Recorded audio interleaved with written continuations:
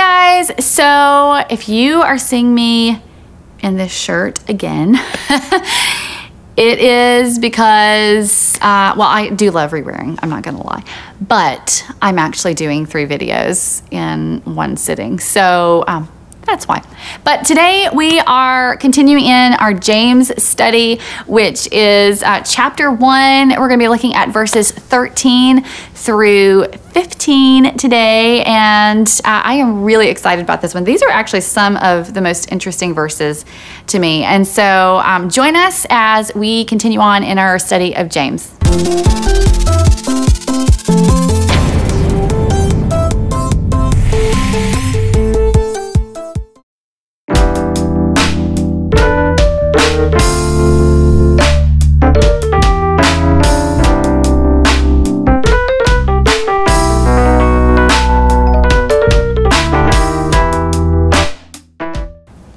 So today we're going to be talking about temptation, and does God tempt us? Does God actually cause us to sin? Well, let's take a look. We're going to jump right on into James chapter 1 verses 13 through 15, and I'm using the NIV translation today. You can use whichever you would like, but this is the one you're going to be seeing on your screen. So let's jump right on into it.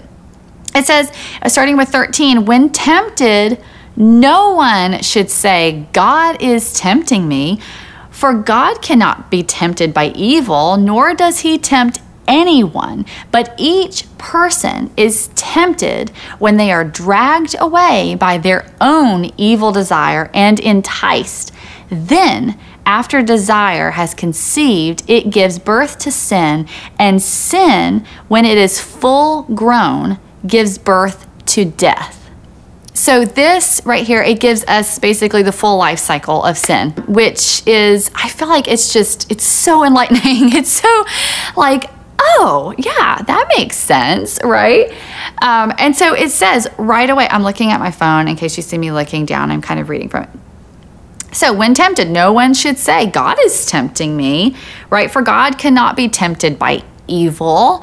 And I think that's something a lot of us look at, well, evil's in the world and God was the first person. And so, or person, okay, God was the first being or whatever. God created all of this. So that must mean evil came from him. And then that must mean he's tempting us. But no, it's saying here, when tempted, no one should say that God is tempting me, for God cannot be tempted by evil, nor does he tempt anyone. So his word says right there, it answers that question. He is not the one who is tempting you, but each person, this is where it gets interesting, but each person is tempted when they are dragged away by their own evil desires and enticed. So it's not God who's the one who's bringing the evil and who's tempting us.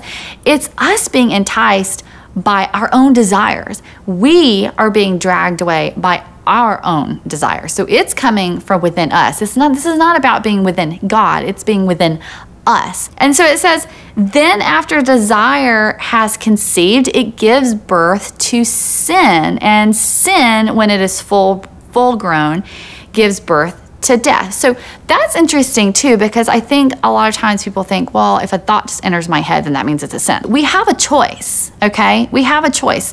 Is this going to be something I'm going to dwell on, or is it going to be something that I throw out and say, that is garbage and I am not thinking about that? We get to accept or reject it. This is even saying, okay, it's saying, then after desire has conceived. So there is this moment where, you know, maybe like, let's just talk about lust for a second, okay? That's like an easy one to talk about, okay? When you have a immoral sexual thought that enters your mind. I know this is something that a lot of guys deal with, but a lot of women deal with it too. And so let's say you got this thought, okay? It could be sexual thought. It could be jealousy. I mean, whatever. You've got this thought that enters your mind, okay, right away. Well, I mean, you can decide, is this something I'm going to dwell on? Is this something I'm going to think about, that I'm going to continue to let it develop in my mind and then maybe act out on it? Or even if you don't act out on it, but you still continue to dwell on it, that's where it becomes sinful, because we're being enticed by it, we're being dragged away by our own desire, and we're allowing it to settle and to conceive and to become sinful. Even if you don't act out on a thought or something right then, something's going to happen where it's going to be acted out. Okay, if it's in jealousy, it might be in how you treat the person that you see that you're jealous of. Okay, you may have a jealous thought, but eventually something's going to happen where you meet that person and it's actually going to affect how you interact with them. If you have a lustful thought and you allow that stuff to stay, sooner or later, you've got people who are addicted to pornography. You've got people who are involved in sexually, immoral relationships, people who are having affairs. I mean, things like that, all sorts of things happen. And it all stems from allowing these thoughts to come in and to just stick around in our minds. And we tend to think, oh, it's not a big deal. It's just a thought. It's a huge deal. And that's what this is saying. It's a huge deal. It's not the fact that it knocked on your mind's door. It's the fact that we let it in and we allow it to stay and become comfortable. But there is a point where we get to say, okay, that thought entered my mind and absolutely not. I'm not going there. And I'm rejecting that right now. And so that's what it's saying, is that then after desire has conceived, it gives birth to sin. And sin, when it is full grown, gives birth to death.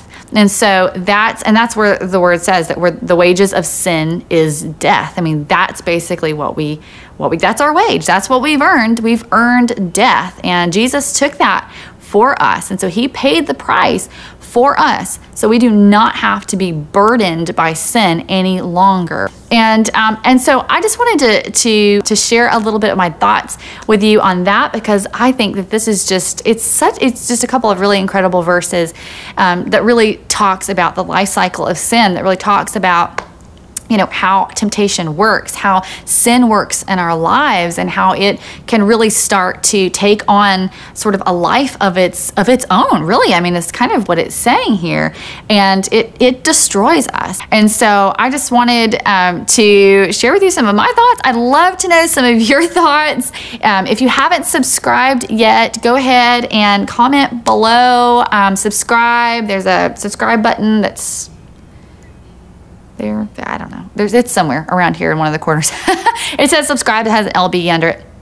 And so anyways, go ahead and subscribe for new videos. We do cover videos every single week. Some of them are originals. Most of them right now are covers. We do that every week. We do sort of a life application vlog. And of course, we just started this Bible study, and we're just going to keep on until we're finished with James. If you would share this on social media with your friends, anywhere that you're involved in, I'd love it if you'd get your friends in on the conversation.